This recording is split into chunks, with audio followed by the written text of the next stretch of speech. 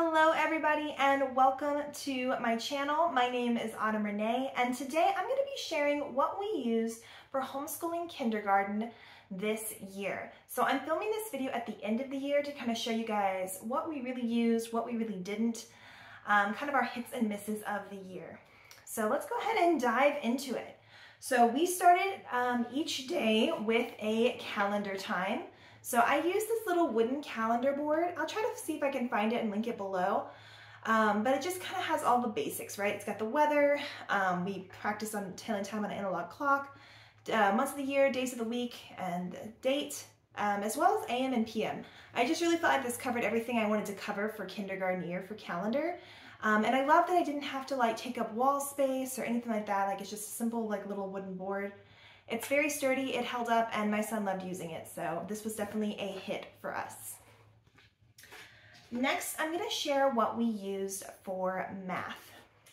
So for math this year, we jumped in with Math with Confidence. So I actually was a little bit nervous about trying this curriculum just because it is a newer curriculum and it hasn't really been time tested.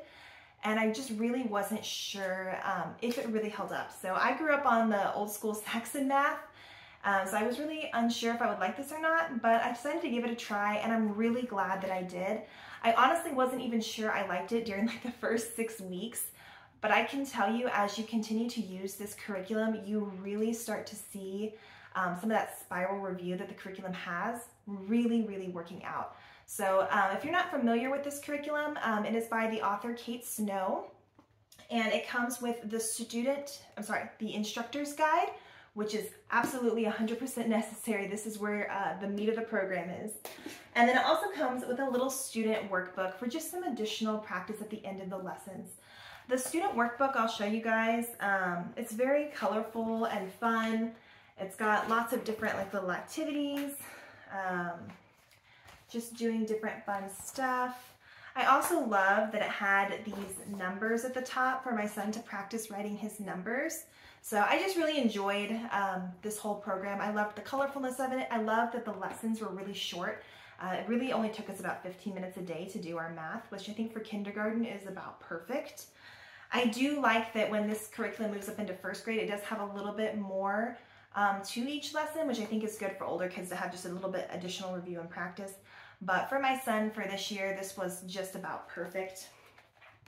The instruction manual is not as colorful, but it is very open and go. So I really did not have to prep much for these lessons. I pretty much just once a week kind of looked over it, made sure there wasn't anything like random that I needed, and I was pretty much good to go. So the lessons are very easy to follow, very easy for me as a teacher to teach. If you're somebody who's kind of worried about teaching your kid math, I feel like this instructor's guide did a great job of showing me how to teach math. I also really like how she teaches math in so many different ways. Like I feel like the big draw for this program is how much my son learned like conceptual math and number sense and just understanding how math works. Like it's been amazing. And not only that, but it doesn't stop there. Like it still goes back and translates it into, you know, being able to solve actual math problems with just numbers. So I don't know, it just really has a good blend of both. I feel like traditional math and kind of like the newer conceptual math, I just feel like it's a good blend of both. And I can really tell that there was a lot of heart put into this program. Honestly, the only con I can really think of is I feel like there was a few lessons that I wish had been a little longer. So like I feel like if your child didn't get that concept, there wasn't like a whole lot of practice. There were checkpoints within this program where they were like, hey, your kid should have mastered this by now, or it's okay if they haven't mastered it yet. And there were some like additional review games and things there, but I do wish there had been a little bit more for a few of the concepts. But looking forward to the first grade one, I know that almost everything covered in here will be covered again, so I'm not too worried about it.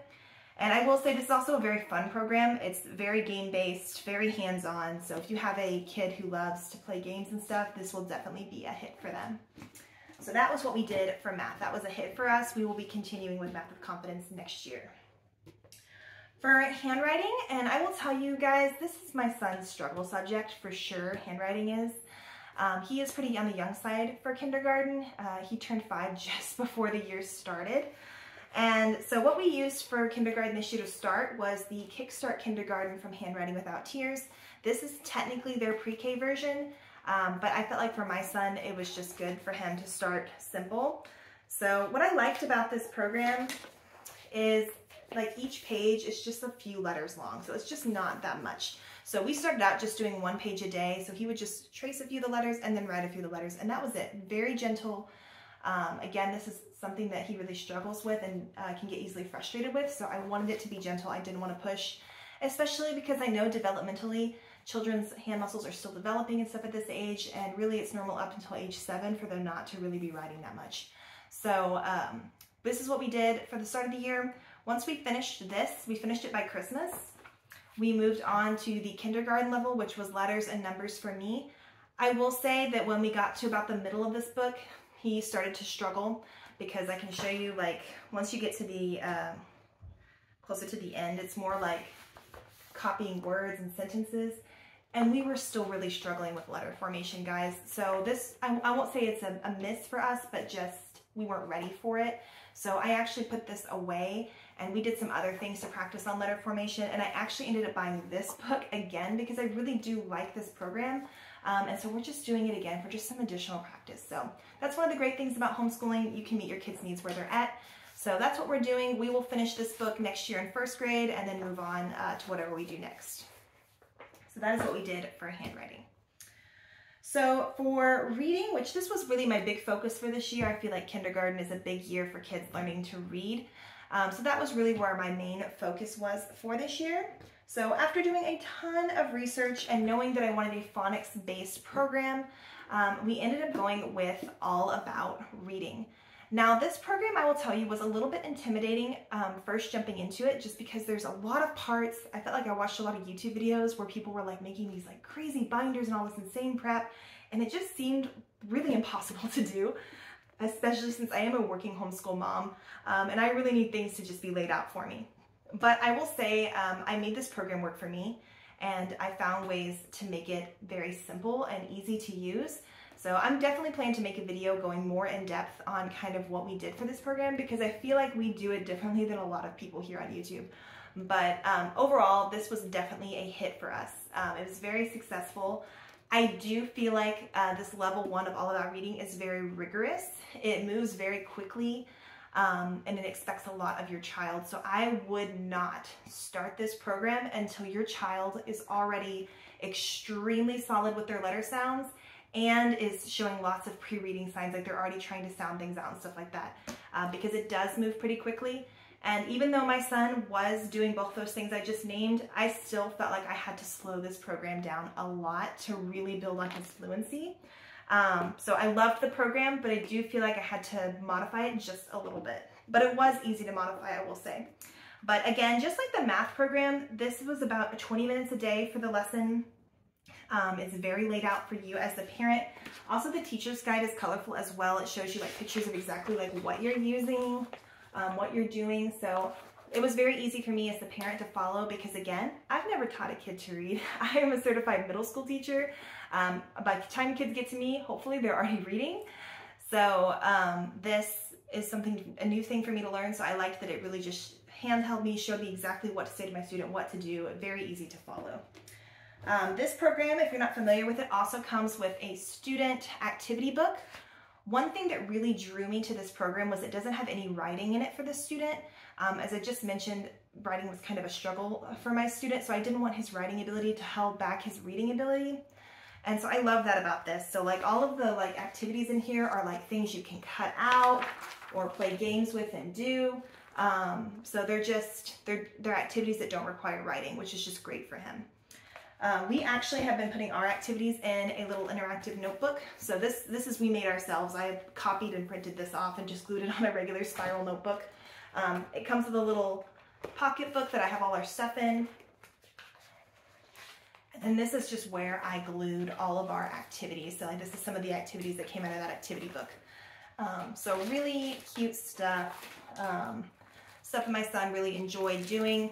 I definitely was a big fan of the activities for him. I actually wish they had even more activities than they have. So these were definitely a hit for us. We enjoyed it. And then I would say probably the thing I enjoyed the most about the program were the readers. And this is what I've heard from a lot of people too, that these readers are just great. Honestly, I think if I were ever to use a different reading program, I would definitely keep these readers to use. So it comes with 3 different readers. I love them because they're hardback, so they're very durable. They are also like the size of like a real book, so it doesn't feel like they're reading like one of those little like baby books. Like it feels like a real book. And the stories are pretty long. I mean, of course, they start off pretty simple. Like this is like the first one. So obviously it starts pretty simple, but like by the end of this book, let's see if I can find a good page to show you. So by the end of this book, they're reading several sentences on a page, and the stories are several pages long. So they do get pretty long, so they're building those kids' reading stamina, which is good, but could be overwhelming for some readers. So I did end up supplementing these a little bit with some like easier readers just to kind of continue to build his confidence. But we love the stories in these. They were very funny, very engaging. My son really enjoyed them. So that's the first one, and then this is the second one, The Runt Pig. And just to kind of show you how this program progresses. So here's a page from this one. And then the very last book in the program is called Cobweb the Cat. And when you get to the end of this, you can see that it's quite a bit longer. So again, this is a very phonics-based program. So all of these readers like are things that kids can actually sound out and decode, which I think is so good for early readers. So we really enjoyed this program. Definitely a hit for us. We did not quite finish all of level 1 this year, which is actually quite common. I didn't really know that going into it, but it's very normal not to finish level 1 in the first year. Level 1 usually takes most people the longest from what I've seen like in support groups and things. So we will actually be finishing level 1 probably in the fall. But overall, really successful. My son has made a ton of reading growth, and most importantly, he's really enjoying it, and so am I. So that's what we did for reading. And that's really what we did for the majority of our subjects, guys. That was our main like meat of our year. But in addition to this, there was a few other little things that I did do. For science and like social studies, I didn't really have a big plan to do a lot. I did pick up some unit studies from Little School of Smiths, and we just didn't end up really doing them. And it's nothing against those unit studies, guys. Honestly, I really loved them. They were so cute. I loved the activities in them, and I can totally see myself using them with another child. But my eldest, who I was using it for this year, he's just not very artsy. He doesn't enjoy like crafts and projects and things like that, and he hated it. Honestly, he just wasn't into it. And I wasn't gonna just sit here and force him to do something he really didn't want to do. So we just ended up dropping those pretty quickly. But I think if you had a kid that was artsy and enjoyed that kind of stuff, those unit studies were really cute. I, as the parent, loved the look of them and loved the activities that were in them. So I think that those would be a great fit for somebody, but we just ended up not really using them. And so I kind of just dropped that this year. We didn't really do formal science or social studies this year, which I think is fine for kindergarten. We're gonna add some more stuff in next year for first grade, but for this year, we tried those unit studies and then just kind of dropped those and didn't really add anything else in for science or social studies. Of course, we read tons of books in the library and stuff, but nothing for formal curriculum. So I did talk about for reading that I supplemented for some early readers. One of the first things I picked up were these Bob books, and this is actually our first miss.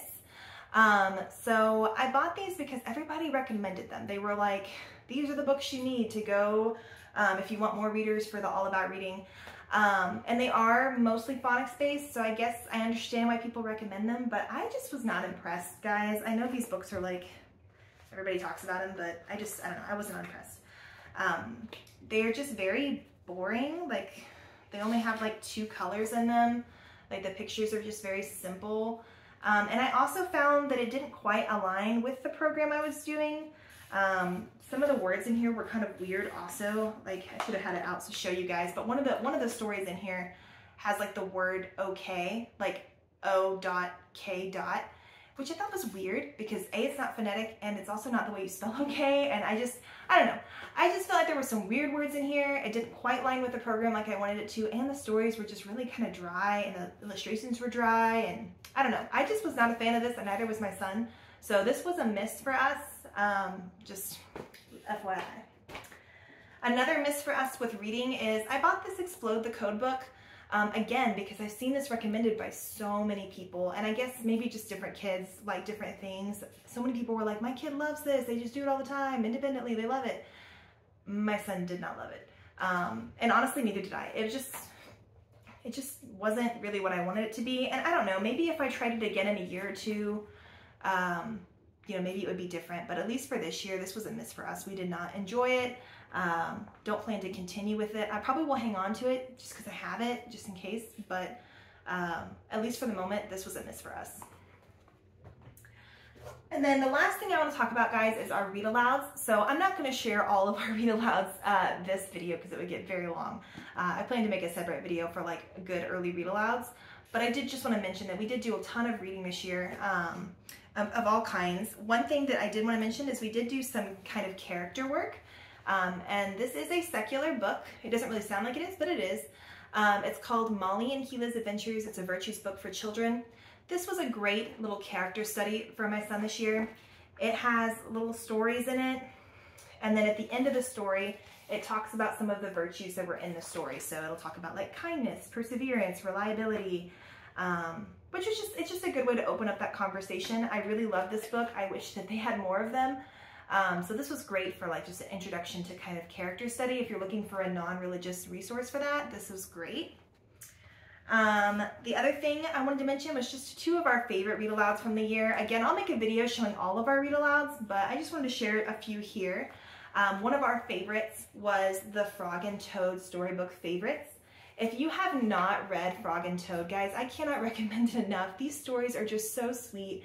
It's about these two neighbors that are friends, and they get into little silly adventures together. One of them's pretty grumpy, and it's really a good fun read. And this is great for a first read aloud because it does still have illustrations, but it is a longer story, so it kind of gets them building up that stamina for read alouds.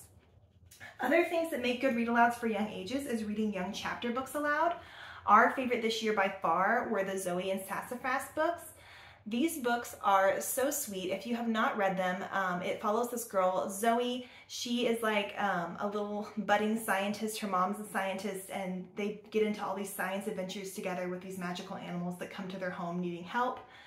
Very, very sweet. It's also really great if you have a science-minded kid because it really models a lot of scientific processes and things like that. So it's really, really good reads. We've read almost all of them. I think we have maybe 2 left to read, but they're fantastic. Highly recommend. And that is it, guys. That is all we have for our kindergarten year. I do plan to kind of share what we have picked out for first grade in the coming months, so make sure you look out for that. I hope you guys enjoyed this video. If you liked it, give it a thumbs up and subscribe, and I will see you guys in our next video. Bye.